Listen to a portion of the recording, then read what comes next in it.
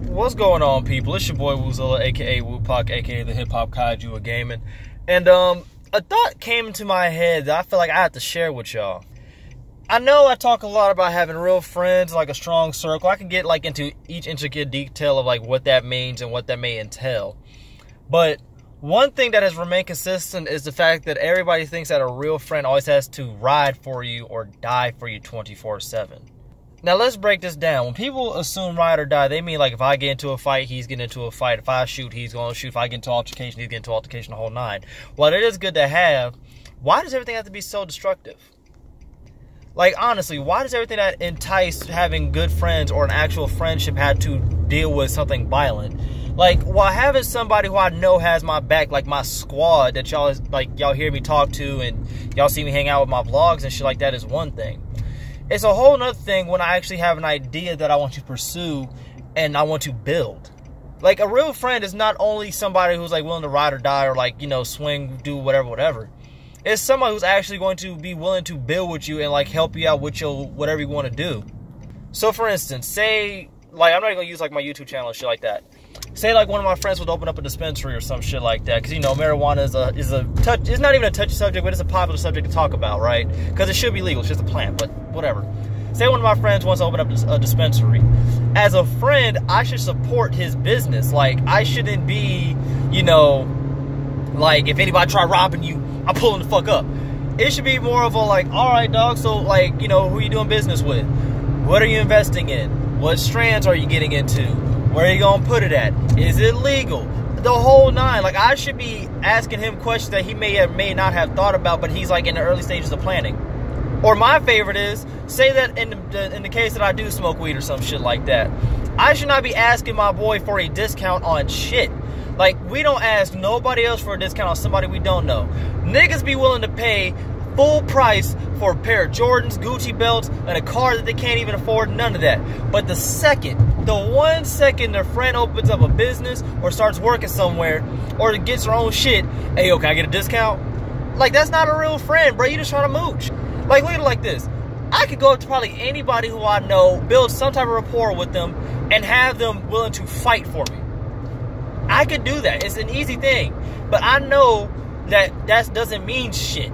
Like, the friends that I got will actually ask me, how's my shit going? They'll actually support me and shit like that. It's a big difference between a ride or die that's just there for the death part, and it's there for somebody who's willing to go with you on that ride anywhere that you go, both positive and negative, but mostly positive in this aspect. Because there's way too many people who pride themselves off having real niggas as friends and shit like that. But where the fuck are them real niggas when you actually trying to do some real shit? Make some actual moves. Have a career. Own your own business. Like, the idea that owning your own thing is just so foreign to people. Not even foreign to people, but foreign to people, you know, who look like me. I hate to say it like that. That when you tell them that you want to own some shit or that you want to move in your own direction or make your own moves, it's so daunting to them that they don't believe in you or they don't believe it. Like, it just can't happen. Like, look at it like this. When you tell your friends that you got a job somewhere, right? They're always happy for you because you got a job, you're making money, you're chasing that bag or whatever, right?